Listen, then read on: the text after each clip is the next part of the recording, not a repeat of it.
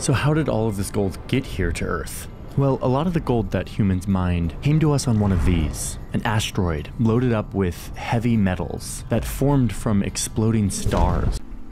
Some rivers dug in, eroding the Earth and revealing these pieces of shiny stardust. It caught the eye of some humans who noticed it was different. Found this shiny rock that they dug out of the ground that they could turn into things, that it didn't tarnish. It was a dense metal, but it was somehow soft and workable. It didn't rust. It was incorruptible. Was it eternal?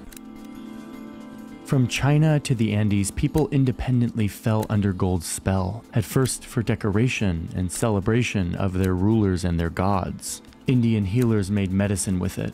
To the Inca, gold was the sweat of the sun. They covered their temples and adorned their faces with it. The Greeks made statues. King Solomon plated his temple with it. And 6,000 years ago, this guy was buried with a gold bracelet, with beads, with the